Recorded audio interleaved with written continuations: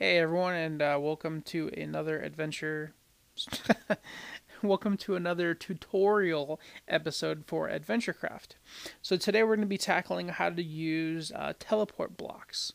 Now, I have a little demonstration set up here. I have the trigger blocks set up, and basically the trigger blocks, they activate whatever the trigger is set to. And I have a little wall here. Clearly this wall is solid. You cannot pass through it. So, basically, let's say you want somebody to walk up to these trigger blocks, which is in front of the wall, and then they go through the trigger blocks, and then, hey, look at that. They're teleported behind the wall. It can be used for, I don't know what exactly, but let's take off fly mode real quick. So what you want to do is you want to have the trigger block set. Now, this part is pretty important. You want to have the trigger block set 2 spaces above the ground. Just want to kill these off. And so, see, it's 2 spaces above the ground. Now, the reason why you want this to happen is because when they walk through the triggers, the teleport block teleports their head and not their feet. So, essentially, your head is going to end up in the ground and instead of your feet. So, you just want to have it 2 blocks ahead of like this. And then simply what you want to do is you want to double click on the trigger block here so it's selected. Right click on, I said trigger block, I'm sorry. Double click on the teleport block so it's selected. Then right click on the teleport blocks. Say use current selection. So now all of the trigger blocks are set to the teleport block.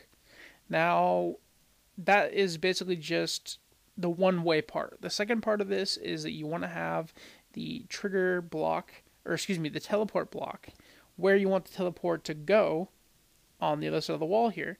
So we're just going to put it 2 blocks ahead, like so that you don't go into the ground.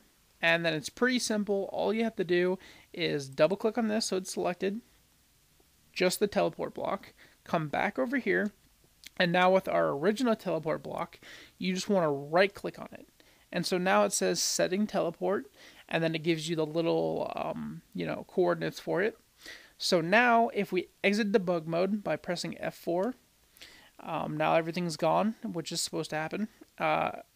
So we know the triggers are set here. So let's go ahead and test it out. And hey, look at that. We teleported behind the wall.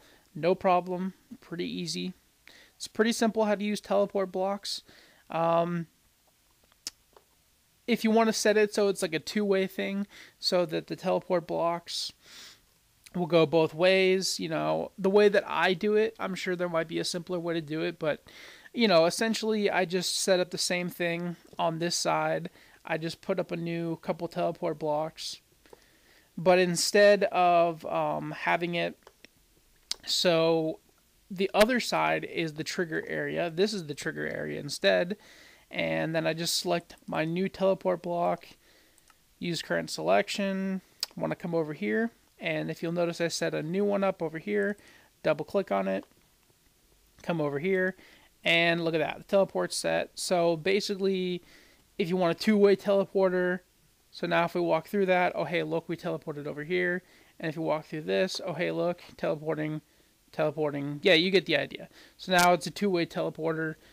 That's the way that I do it. You guys can do it another way if you find it simpler. And that's basically it for teleportation blocks. It's pretty simple. So hopefully you guys enjoyed watching. If you have any questions, feel free to leave it in the comments. Hopefully you guys watch the next episode. So, bye.